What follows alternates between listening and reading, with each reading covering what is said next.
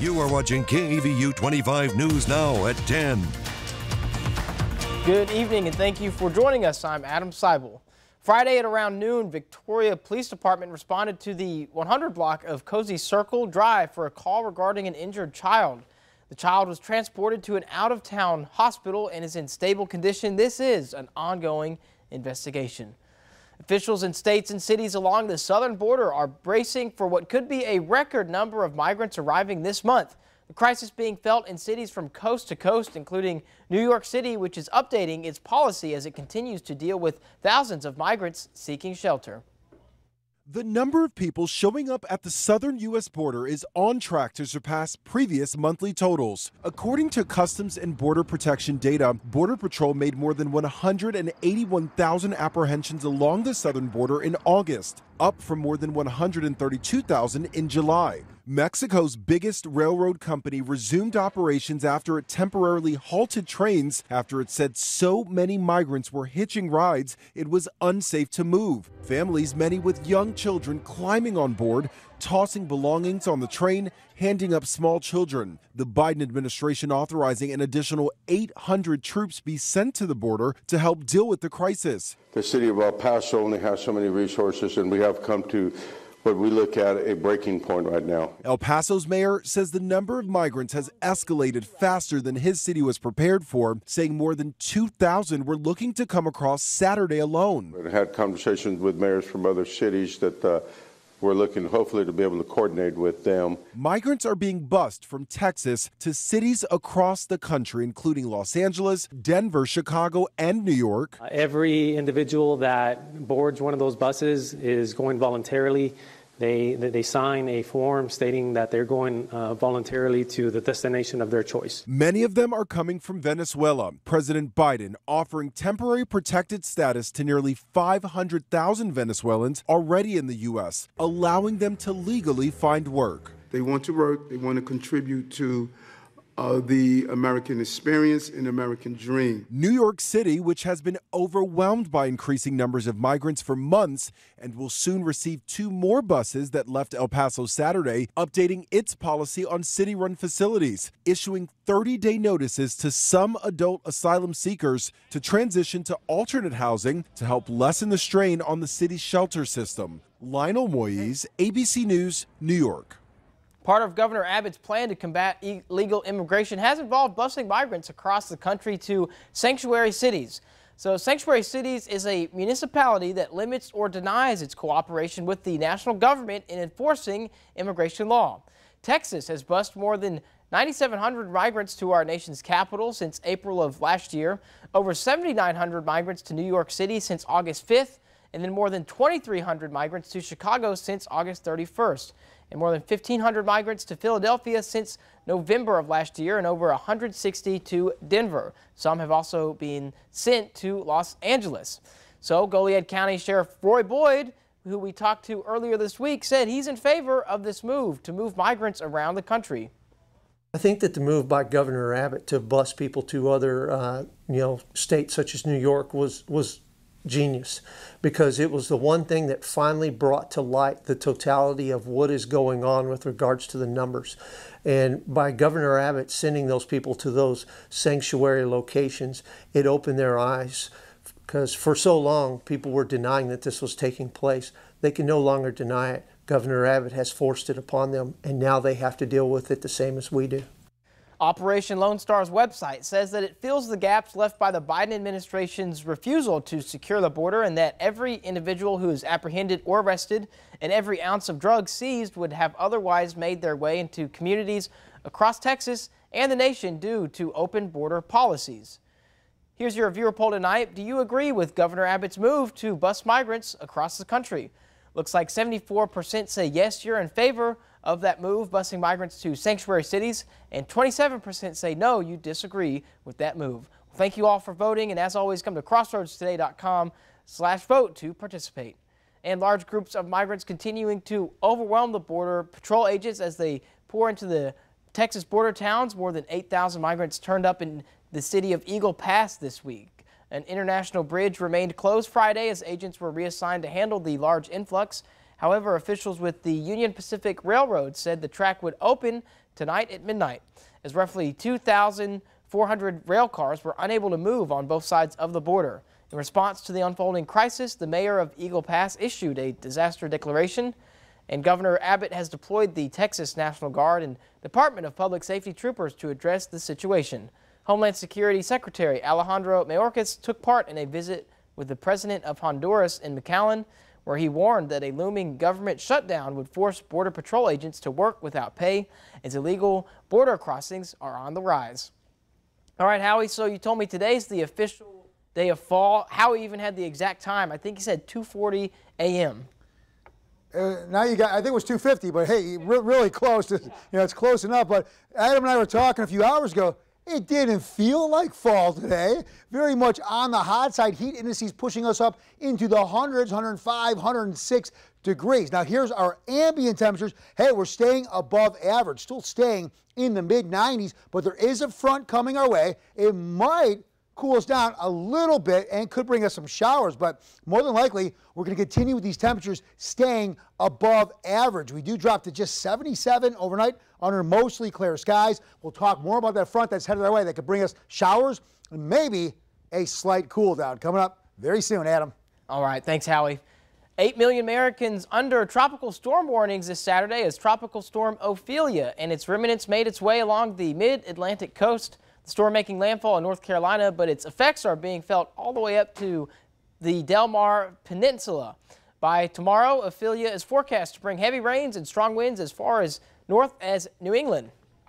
Ophelia making landfall in Emerald Isle, North Carolina Saturday morning as a strong tropical storm with winds of 70 miles per hour. This made landfall. You can see that area of circulation right over Emerald Isle in North Carolina with winds just shy of a Cat 1 hurricane there. So we're looking at the intensity path and what it does in the next couple of days. Notice how it could remain as a tropical storm as it drives just south of Richmond, Virginia Sunday morning. Dangerous storm surge impacting North Carolina, Virginia, and Maryland. Swells from Ophelia triggering life-threatening surf and rip current conditions. The Coast Guard rescuing 5 people, including 3 children, from a catamaran off the coast of North Carolina during the storm. In Wrightsville Beach, North Carolina, strong winds and big waves slamming the coast. ABC's Victor Okendo is there. Here in Wrightsville Beach, strong winds kicking up that surf. The rain, it has just been relentless, and now some 8 million Americans are under tropical storm warning. The storm bringing with it concerns over possible tornadoes. Ophelia knocking out power to tens of thousands of customers as of Saturday afternoon. The storm now headed to the northeast, from Philadelphia to New York to Boston. Rain is in the forecast through the weekend. In Wildwood, New Jersey, portions of the annual Irish Fall Festival have been moved indoors as Ophelia approaches. We'll get back out here Sunday if we can. We're going to party hard. But the Fall Festival in Margate has been canceled. Organizers saying putting up tents, stages, and inflatables are just too risky amid the severe weather. Ike Ajachi, ABC News, Washington. More than a dozen train cars went off the tracks in Maryland early this morning. This happened just after 1:30 a.m. in Prince George County and involved a CSX freight train whose cargo included plastic pellets. The company said at least 16 rail cars and 1 locomotive derailed. There were no injuries reported and there is no risk to the public. CSX and local authorities are working to remove the derailed train cars. The cause of that incident is under investigation.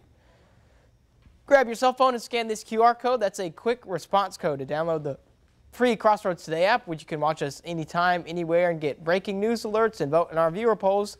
You can learn all about our ongoing contests right there on the app, and you can submit news tips and photos. Remember to subscribe to our YouTube channel, Crossroads Today, hit the like button, and click the notification bell.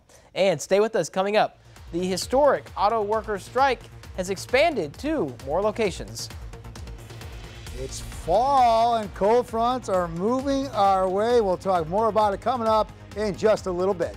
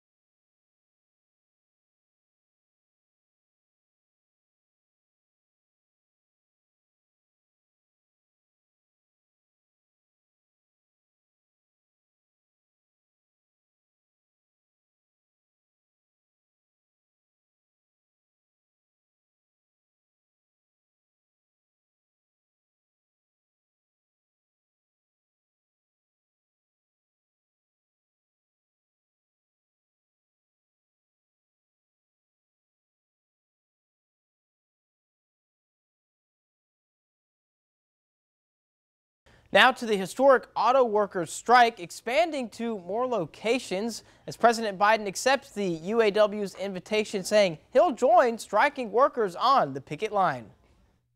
We are the union! We are the union! This morning, the United Auto Workers back on the picket lines as President Biden prepares to join the striking workers in solidarity next week.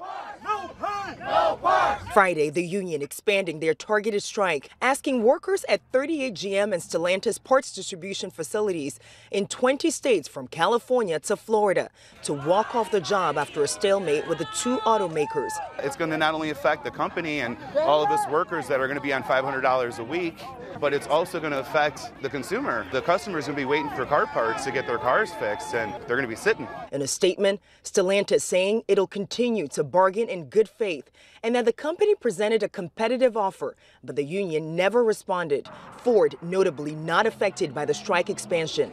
UAW President Shawn Fain saying the automaker made some progress in critical areas like cost of living increases, profit sharing, and job security during layoffs. We do want to recognize that Ford is showing that they're serious about reaching a deal.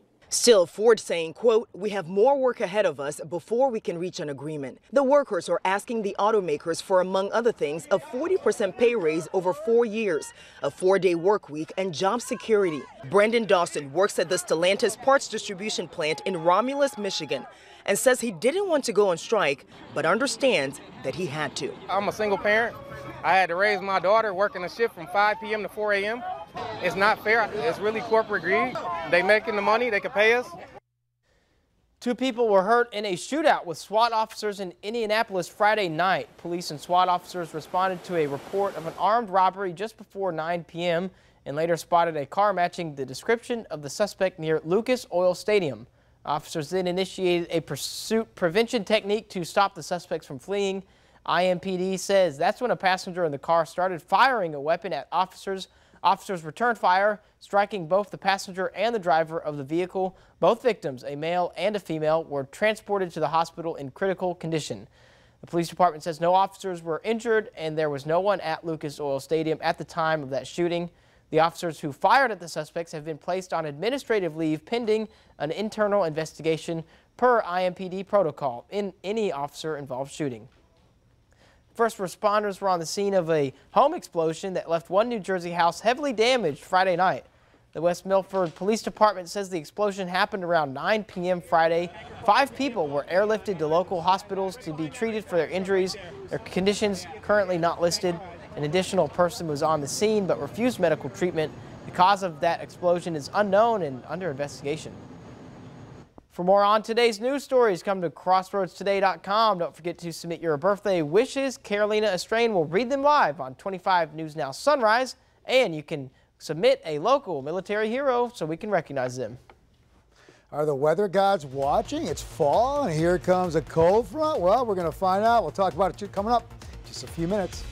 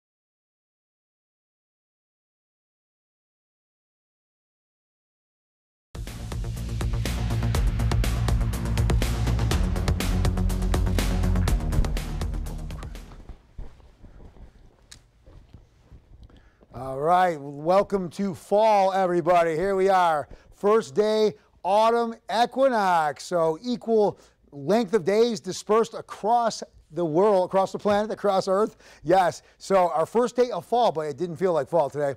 We were still on the very hot side. So yes, Adam and I talked about it earlier, roughly 2:50 a.m. Central Standard Time. Fall began, so I don't know if we're going to quite see these leaves anytime soon like that. You got to go a little bit north. Here in Texas, we say what did Don say? Our leaves, they don't turn, they burn. So that's about what we have here in Texas. So okay, now our days will start to become shorter, losing about a minute a day until we hit the spring equinox about 6 months from now. So temperatures are going to stay above average. Slight rain chances, and a cold front's coming soon. We're going to break that all down right now. But today, 98 degrees. So even above average for what if it was still August. We're in September, 98. Our average now just down to 89 degrees. But hey, back in 1925, we were as warm as 101 degrees. All right, I should have probably took this one up, but earlier today, the advisories were about where my hand was. But tomorrow, we have a little bit of moisture. We have the hot temperatures. We could see temperatures 105 to 110 with the real feel. So we might have some heat advisories for tomorrow. This is what we did today. They stayed just out of the viewing area to the north as well. But hey, we might see those tomorrow. So it could be another very, very hot one for the second day of fall. Dew points, all right, right around 80 or on the coast. You get away from the water, low to mid 70s. So a stuffy, uncomfortable feel. Last night didn't feel too bad with a little bit of a breeze, but hey, still very stuffy out there. Here's our future feel like. So we are still going back over the 105, 106 degree range as we move closer to October or into fall, still staying above average, much like we were, well, not exactly like we were over the summer, but still above average and on the hot side. Here's what we got for Sunday. Look at that, 108 degrees potentially tomorrow for our heat indices. So yeah, we're going to have those heat advisories more than likely. Then we start to cool down as the week moves along. A front comes in, is going to drop us down, but still very much on the hot side. If we lose 6, 7, 8 degrees, that's not really changing what we're wearing, what we're doing. Here's the front that I talked about. Okay, high pressure still holding a grip on us. Probably won't see any showers through Sunday night due to high pressure. The high is going to slowly start to move off, and that's going to open the door for this boundary, including storms in the Midwest and the plains will help push this boundary our way. Now, what's going to happen is this boundary is either going to push all the way through or really come to us and then move backwards again. Either way, what's going to happen is rain chances will start to decrease later in the week. But for now, moisture's building out in front of this boundary, and then as the boundary moves in, you get some lift along the boundary, you get the sea breeze moving inland. That could trigger some showers. So we got a couple days where 30, 40% chance of showers in the Monday, Tuesday, maybe into Wednesday time frame. But then we'll head to drier times again later on in the week. High pressure will move in, and there'll be less moisture available. Here's our future tracker, really, until the boundary gets here. Here's what we got. You see these showers. A lot of this activity looks to stay off to the northeast, closer to Houston. But hey, we might get a few showers, but again, nothing really in the way of a washout. Here's our marine forecast. Here's what we got. So look at the water now dropping into the 80s for fall. We were 90, 95 most of the summer. Seas 2 to 3 feet. That will keep our bays on the choppy side. All right, Ophelia, you saw a story earlier, but yeah, on the East Coast, bringing rain and winds affecting 8 million plus people. Yeah, there could be some flooding. Now, Ophelia is going to eventually move out back into the ocean, but here's what we got. Felipe doing the same thing. That is going to, it's a tropical storm right now. Felipe is going to stay out in the middle of the Atlantic. And then we got another little disturbance down there. It's a ways away, and at the moment, doesn't look to further strengthen. We'll be in the 80s this evening. Overnight dropping down to 77 under mostly clear skies. And then for tomorrow, I showed you a moment ago, we'll be 95. Heat indices could be pushing 108. Might feel good a little bit on that breezy side. But looking ahead, the boundary comes down. It's going to increase our rain chances with moisture building up along the front and out in front of it. And then, hey, if it comes through, it knocks us down maybe a little closer to average, but still staying above 90. And heat indices potentially staying around that 100-degree mark. For more weather, news, and sports, you go to our app. That's at crossroadstoday.com. That is free with any Android and iPhone. And now, we go to Sports with Zach. Well, another week of high school football has come and gone. We'll recap some of those games coming up in sports.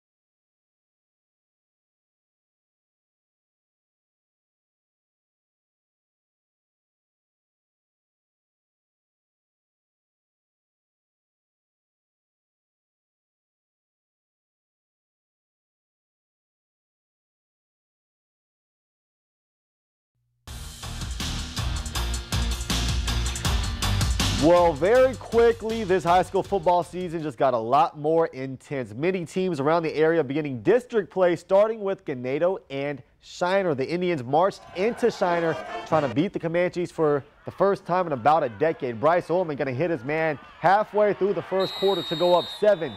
The Indians led 14-0 at the half, would end up winning 28-6. Their defense allowing less than 10 points per game. Shiner falls to 0-5. They travel to Bloomington next week. Both of those teams looking for district win #1 on the year.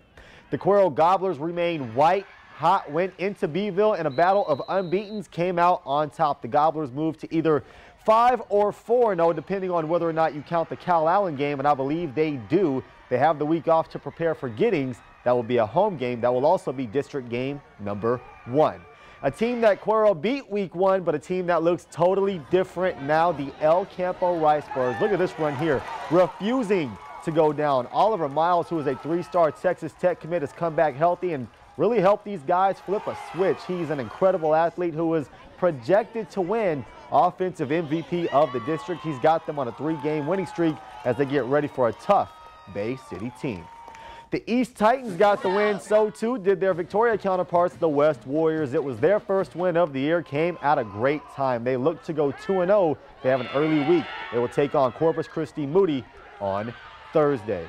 Hallettsville got the win, as did Yoakum football and volleyball. Yoakum traveled to Edna, winning in 3 sets. Addison Picard had 10 kills. Gianna Phillips had 14 kills and 11 digs. Macy Blakeney had 30 assists to go along with 9 digs, doing a lot of dirty work. The Lady Bulldogs have won 8 in a row. And there's no easy way to say this, but the Houston Astros are falling apart before our eyes. They are in by far and away the easiest part of their schedule and can't buy a win. The Astros now clinging to a half-game lead over the Seattle Mariners for the final AL wildcard spot. The Rangers now with a 1.5-game lead with 8 games left in the season. But maybe this will bring a smile to some people's face. Jonathan Brooks out of Hallettsville torching Baylor this evening. Here's one of his big runs. It's a 40-yard touchdown to get the scoring started in Waco. He had over 100 yards on the evening.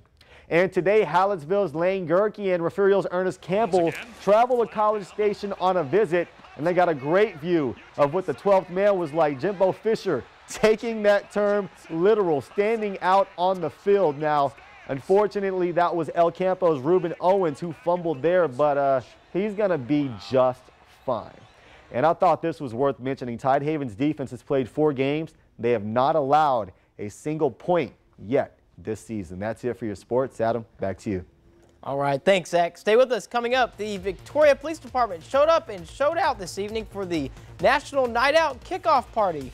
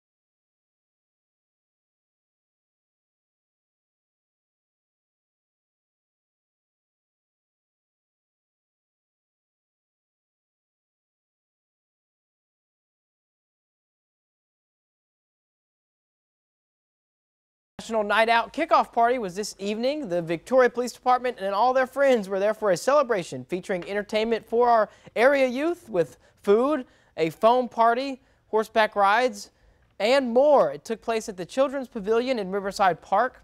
So, National Night Out, this was just the kickoff party. So, the actual National Night Out will be Tuesday, October 3rd, between 6 p.m. and 9 p.m. Since 1984, National Night Out has been enhancing relationships between the community and law enforcement while providing a great opportunity to bring police and neighbors together under positive circumstances. So they're hosting block parties. They encourage you to contact the police department if you want to host a block party yourself. So get out there and have some fun. Those are bubbles? It looks like it. When you first came out, I thought it was snow. Maybe it's snow. Hey, first day of fall, bam. We got snow already for the first day. That viewer poll people were laughing at. Do you think they'll bring cooler weather? There it is. There it is, right snow there. right there. Well, we got a shot because here's that cold front coming down, but I think the air is going to get modified a little bit. Don't think it's going to drop temperatures too much, but we could see some showers, and with the added cloud cover, that will keep our temperatures a little bit on the cooler side. But after this boundary either clears us or moves back away from us, our rain chances will start to decrease. So this evening will be in the 80s, overnight dropping down to just 77 degrees, about 11 degrees above average. And then tomorrow, 95, heat indices could push us to 108. And we can see some winds gusting about 20 miles per hour. That might help a little bit. But looking ahead, there's the boundary. All right, temperatures might drop a little bit, but for the most part, we're staying above average with a few decent rain chances during the early part of the week. All right. Well, thanks, Zach. Thanks, Howie. And happy first day of fall to everyone watching. Have a great night, everyone.